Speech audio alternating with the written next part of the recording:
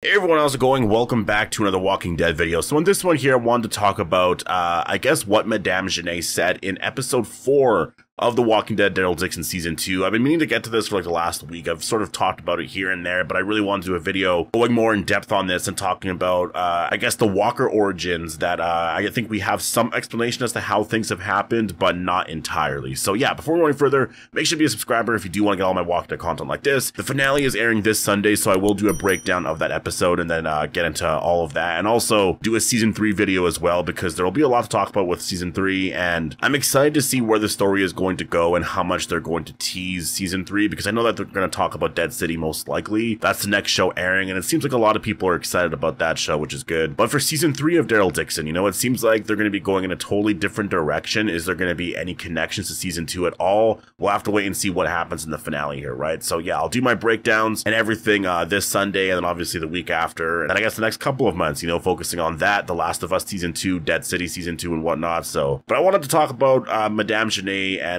what she said in episode 4. And so I heard this originally and thought, okay, that's really interesting that they would actually include that in there. And again, I think it's just because before that, Gimple said that there was something here in Season 2 that adds to the mythology of the world and whatnot. And so I was like, well, you know, 3 episodes in, I haven't seen anything like that. And so going into episode 4, I was like really looking out for it. And honestly, when I'm watching episode 5 as well, I'm doing the same thing. Like, I'm constantly looking out for just any sort of clues or any sort of just adding to, I guess, anything with The Walking Dead. And Madame Genet actually said here in her final scene with Carol, a reference to, I guess, potentially, it depends on how you interpret it, and we'll talk about that, but I think because of the context that Gimple actually gave beforehand, some of the origins here of the Walker virus. And so in this scene here, we do see Carol and Genet, and they're talking about, you know, I guess, like, it's really come down to this, like, really, like, you're this kind of person, like, it's kind of sad to see you, you know, be like this, basically, you know, like, Carol's pointing a lot of that out to Madame Genet, and then she starts to say, like, well, you know, the stuff I've seen, the stuff that I've been through, and she talks about a lot of her backstory. There's some references to that anyways, and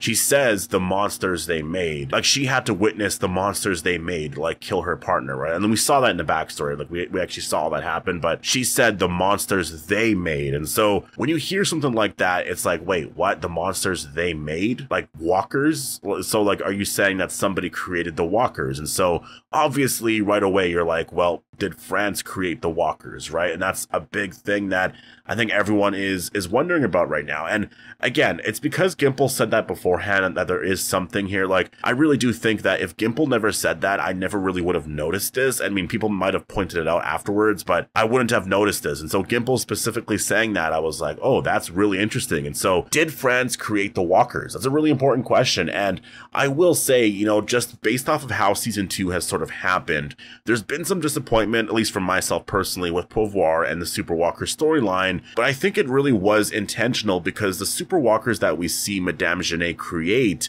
they're not the same as, you know, the variant Walker that we saw in the World Beyond post-credit scene, because that World Beyond post-credit scene, there's so much to that scene that is just so different than any of the Super Walkers that we saw in Season 1 and 2. And I don't know if that was really, like, intentional, but the reason why it's different is because, first of all, when a Super Walker turns to a Super Walker, you know, they're shot with, like, this serum that, you know, like, you have to be a walker, first of all. If you're not a walker and you're already alive, if you're shot with that serum, it's not going to do anything. You're just going to die. We saw that with Madame Genet. We've seen that with other characters as well. Like, that's just what happens. Like, you have to become a walker first. And then when you're shot with that serum, you turn to the Super Walker. And so when you go back to the post-credit scene, what's very different about all of that is that that woman was alive. She didn't become a walker first. She wasn't shot with a serum afterwards and then turned to the Super Walker. We didn't see any of that. What happened was she was already alive, and then she died, and then, you know, when she came back, she was already a Super Walker. Like, she was already a totally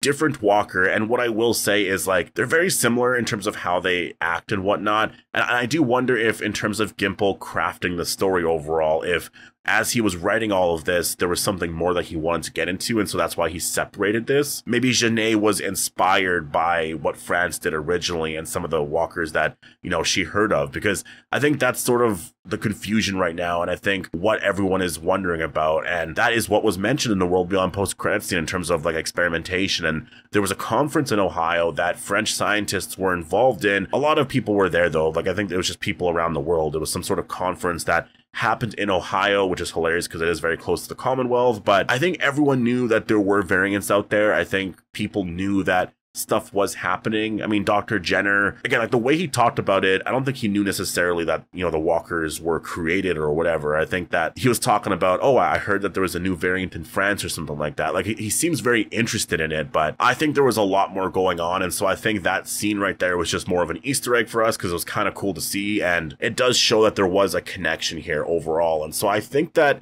I mean, it depends on when that moment happened as well. You know, that definitely was a couple of years into the apocalypse for sure. And I think at some point there will be a connection for sure. I think that this super walker, or whatever you want to call this walker here, this very aggressive walker that we saw in the World Beyond post-credit scene, that's not the same as the super walkers we're seeing in The Walking Dead Daryl Dixon. It definitely is something very different, though I think could be inspired by the same idea, and there still could be a connection there overall. I wish there was more explanation overall. I really do. I think that that's sort of an issue with the way that Gimple is running The Walking Dead right now, is that there's not enough information given out. Like, there's a lot of teases to this, but it's not even really like teases to this. It's like Easter eggs that are so small that like you really have to sort of notice everything, and like they really don't connect overall to the story. And I just think that there should be a lot more here. Like there really should be a lot more, and it doesn't have to be a big part of the story, but just some part of the story. And honestly, even if you made it like a main part of the story in some sense, I think that would be fine. Like you don't have to make it where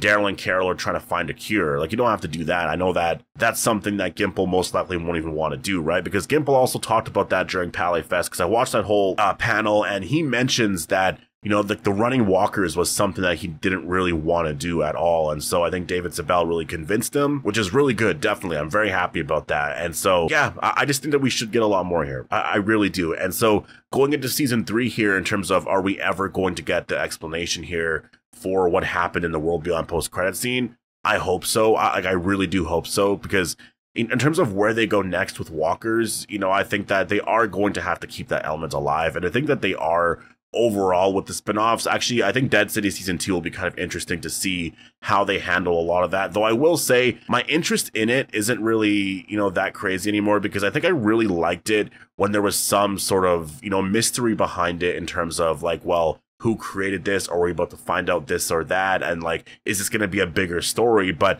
season 2 kind of ruined that a little bit, because they really just were sort of a background thing, right? Like an obstacle in an episode that they sort of had to deal with. And so it really wasn't a bigger part of the story. And so I had a lot of disappointment with that. So I think that, you know, going forward, if I see a scene like that, yes, it would be really cool, but I just hope that it's a bigger part of the story, and it's probably not going to be. So we'll have to wait and see where they go next. But I do think that, yes, there will be newer variants and whatnot, and I wonder how much we're going to see of that going forward. And in terms of, you know, them going to Spain, is that going to mean that, you know, they're not going to show us anything else? No, that's not true. Spain might also know a lot more about what happened in France, right? So there might be some references to that. So yeah, there's a lot that they can do there, and I'm really excited about that. There's actually one aspect to it that I hope that they bring back in the future, because The Walking Dead has done a lot of things with zombies. And I saw this article from Forbes, actually, so full credit to them. But there's an article that's titled "Daryl Dixon May Have Found a Walking Dead Zombie Cure." And basically the article talks about how in episode 5, Daryl used the Super Walker serum to create a Super Walker, and use the Super Walker to, I guess, get rid of all the walkers around them. So imagine if there was like a horde of walkers, right? Like 1,000 walkers, and you created like what? Like say 10 to 20 or 50, 100 super walkers. You could probably use those walkers to get rid of all those walkers, right? So in a sense, you are making more dangerous walkers, but you're getting rid of the amount of walkers, I guess, that are out there. I know that that's what the CRM was doing anyways in terms of getting rid of walkers, though if anything, they were using like columns of walkers, they called them anyways, to wipe out like communities and stuff. So maybe that's a little different. But you know, I do wonder if they could go in a direction like that in terms of a cure, right? Like using walkers as like a weapon in a sense, but then again, like having those super walkers out there, that's very, very dangerous. And so I don't know if they would actually ever do that, but it is really interesting. You know, it was just one scene, and yeah, I read that article and I was like, oh, that's really, really fascinating. I really wonder if they could do something like that. So yeah, go and check out that article if you want more details and all of that. But definitely let me know your thoughts down below on, do you think we learned the origin of the Walker virus in episode 4 of The Walking Dead Daryl Dixon season 2, or was that just sort of a belief, I guess, of Madame Genet's? Like, she believes that they did, but maybe it's not necessarily true. Post all your thoughts down below. Hope you all enjoyed the video, and I'll see you in the next one.